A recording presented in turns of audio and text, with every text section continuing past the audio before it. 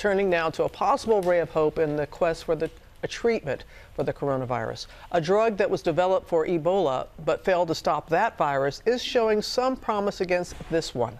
Paula Ferris is here with more on all that. Good morning, Paula. Good morning, Robin. We could all use a little bit of good news. And right now, this drug is being used on those with the most severe cases of coronavirus. And so far, it has been successful. This morning, as the nation battles the growing crisis, a potential glimmer of hope. Officials are looking at several drugs that are already in production to see if they could potentially battle this deadly virus. And one in particular has been mentioned several times by the nation's top experts. There are a number of candidate therapies that literally, as I speak to you today, are being tested in randomized controlled trials. One of these is called remdesivir.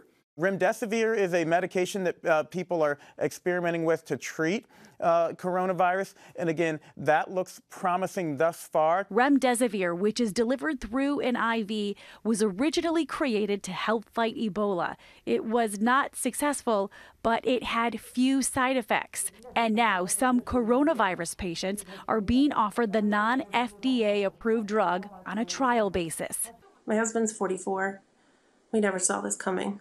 It's devastating. Like Amanda Pomichan's husband, T2, a father of 3 young daughters, who she says is in critical condition from coronavirus, and he was just administered his first dose of remdesivir.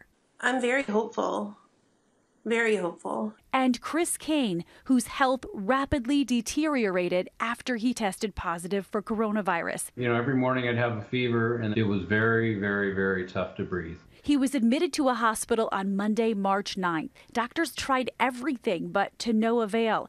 The next day, he was administered remdesivir, which he says finally saved him. I think within 48 hours, I was feeling a lot better than where I was. I think that remdesivir gave it the extra jump start or kick start or whatever I needed to kind of turn that corner.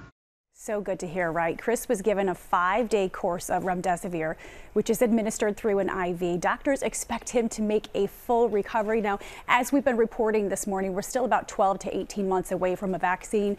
But because this particular drug has been so successful, our medical unit says it can be fast-tracked for FDA approval, Robin, and then administered for emergency use. You're talking about a ray of hope. I think we may have it, Robin. Extremely promising. Thank you so much, Paula. Let's go back to Dr. Jen Ashton in our call center with more. So, Jen, tell us more about this drug. Well, Robin, what's appealing about this drug and many others that are being studied right now is that we already have safety data on it, we have dosing data, and it's available. So those are 3 really important criteria. But to be clear, this drug has gotten a lot of attention. We still don't have conclusive data. We have anecdotal case reports, which are important, but we need obviously a lot more patients.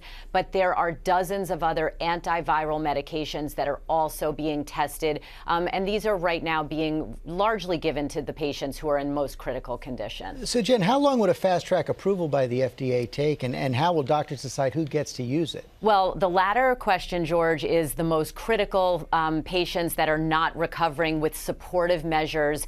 And in terms of timeline, with this emergency use authorization or compassionate use, these drugs can be given off-label many, many times. So again, we're going to be watching these clinical trials closely. And they're in the first stage of clinical trials, Doc, but talk us through the process and how long will it take it to make them available if these trials are successful? Well, remember, there are clinical trials for these drugs which are already out and available. That is key, especially if we start to see more patients becoming critically ill with coronavirus.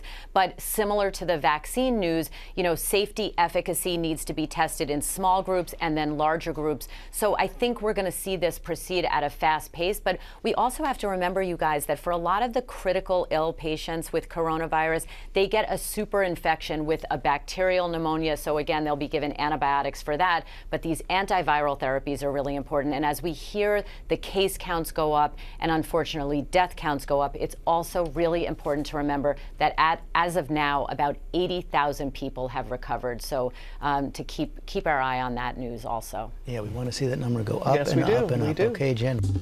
Well, hey there, GMA fans. Robin Roberts here. Thanks for checking out our YouTube channel. Lots of great stuff here. So go on, click the subscribe button right over here. To get more of awesome videos and content from GMA every day, anytime. We thank you for watching, and we'll see you in the morning on GMA.